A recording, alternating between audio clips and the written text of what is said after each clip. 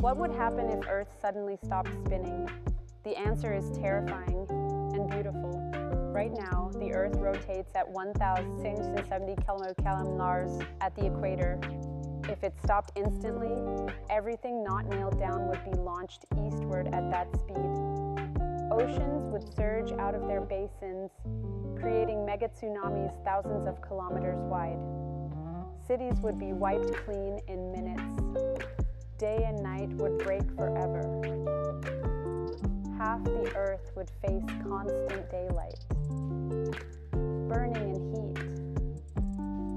The other half would fall into eternal night, frozen into darkness. Without rotation, Earth loses its magnetic field. Solar radiation floods the surface. The atmosphere collapses into chaotic storms that circle the planet endlessly. A spinning Earth is the only Earth we can survive on. If it ever stopped, so would we. Ever